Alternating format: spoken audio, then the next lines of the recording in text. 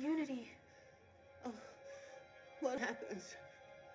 You died so that Rose might live.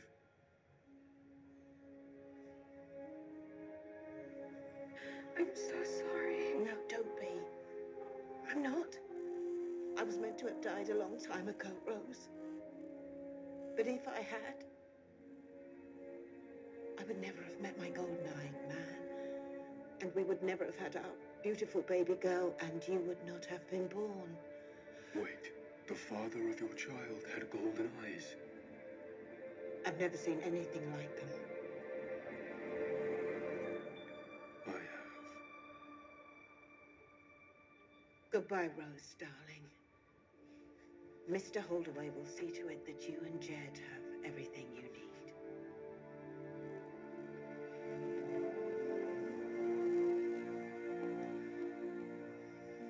You and your brother are children of the Endless.